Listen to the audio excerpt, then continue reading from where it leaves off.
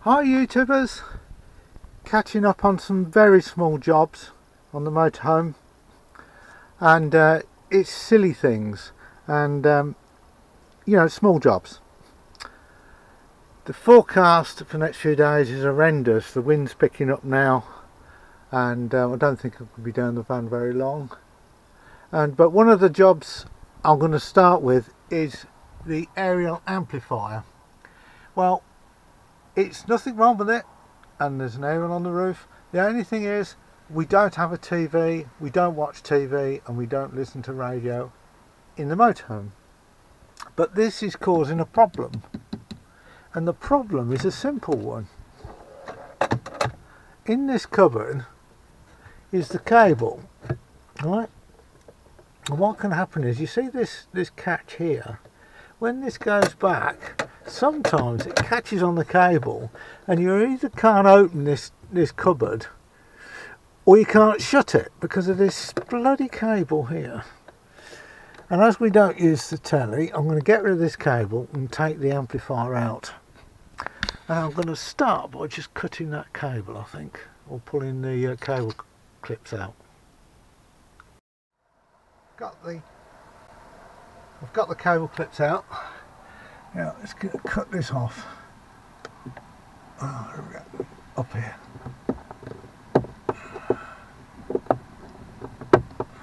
Cut it off. Right. I can pull this. Disconnect this. Pull that out. Damn thing. Got a hole there now. And this amplifier should pull the connection, it should just come off. He says, I don't want to break it because somebody might want it. Yeah, no, it does come off. Anyway, let's get some brute force on it. Okay, so the amplifier's out now, and I'll put a extender lead for anybody that wants it. It's a bit mucky. There's nothing really wrong with it. And all I've got to do is test the light, which, yeah, the light's fine. Let's go back. Got to put some caps on here. They just cover the screws, which is a bit of a pain. Just finger tight, like that. That's one. There's another cap on there.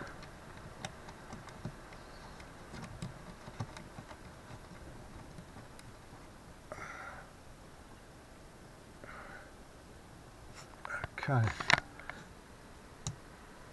There we go. It's all back. And I've got a little hole there, which is not too bad. There's some screw holes. They're not too bad either. So if anybody wants this amplifier, it's 24 volt. It's got 24 volt operation, antenna in, TV, FM out for radio, and it's got low or normal amplification and an on off switch with a light. And I say I'll extend this lead and put some new cable on it so it can run a bit further distance. You know, probably put about a foot on a cable on it, or even more. Just wants cleaning up, and I'll do that. So just drop me an email if you want it, and I'll post it out to you. I don't want anything for it. This is another small issue with the van. It's these taps loose like that, and you can see it. And the problem is, to get this out, to tighten the nut, I have to take the sink out, the cupboard doors, then unscrew this piece of wood and lift it upwards. So I have to dismantle the whole unit to get this tab. Now, one of the tricks I've been told by a plumber is use a piece of string and wrap it round and round and round and round, and then put a sealant on it, and the string will absorb the sealant, and it will make a seal to stop water going down. So that's what I'm going to do. I'm going to wrap some string around it. I've started, you can see that, and it acts like a seal.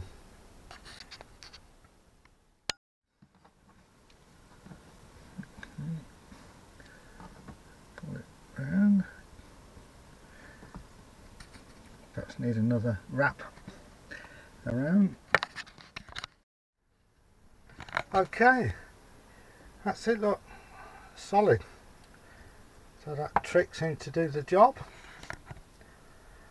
I'll put the bowl back in the sink. Yeah, simple trick. One of the jobs I've got to sort out, and I don't know how I'm going to do it, is to do with this. And this is where the air intake comes through the bonnet. And I've had water go in there when it's really, really bad weather. Now whether it's because the water can get down the back of here and get in there, I'm not sure. But I'm going to have to look at that. It's just another little niggly problem. And the other thing is these water rails here. You can get water coming down there, and you see it goes inside the bonnet rather than, if this was taken out here, it would run out on the outside. Can you see it? It finishes down there. It'd come this way, it'd go on that way, so it runs all down there and on this side, and you get water build up down in that corner, which is a really, really bad design. I've got to do something with that. And it's raining again. And the wind's picking up down the storage, so I'm going to be packing in now.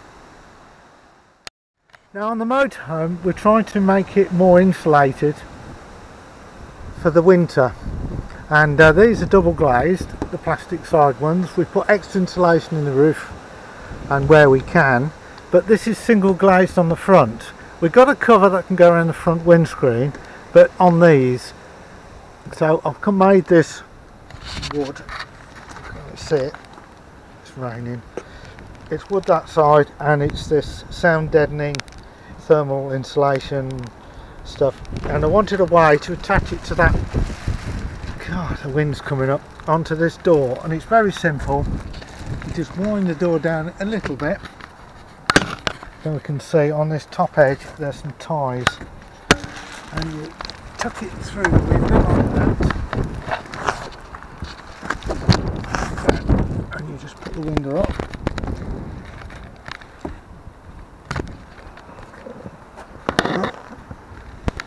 See these ties? And you just pull them through and wind the window up. And that holds it in place. No magnets, no hooks, nothing. And you can't pull it down to pull the window glass down. And it holds it in place. Simple. Take it out. That's it. It just lifts out, and I just put the window back up, and that holds it. Well, I'll get back in the van because it's raining now. Oh, bloody weather.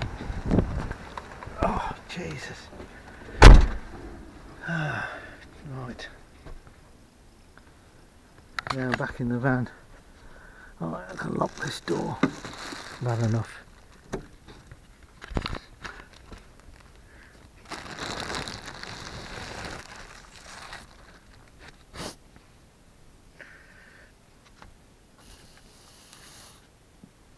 Just move these.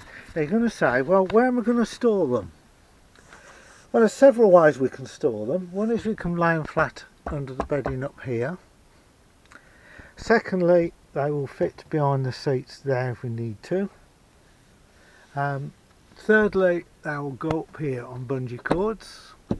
On here I'm going to get a cargo net to go up there, so these can go like that, and they'll store out the way quite nicely up there with a cargo net. In fact, I'm going to tuck one of these up there.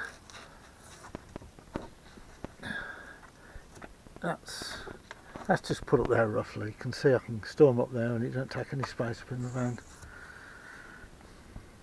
That's it for the day. Just got to put this in the rear window. If I can remember which way this goes. This is another one I made for the rear windows to keep it warmer in the winter. And they just slot in the back like that. There's a little bit of a light gap, but it's not too much of a problem. Okay, I'm back home now. This is the aerial amplifier.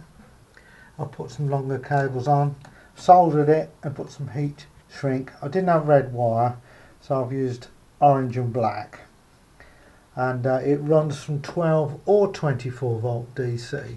So if anybody wants this aerial amplifier, drop me an email. My email's on the end of the video, and with your name and address, and I'll get it posted to you. And hopefully it'll come in handy for someone. Not this. This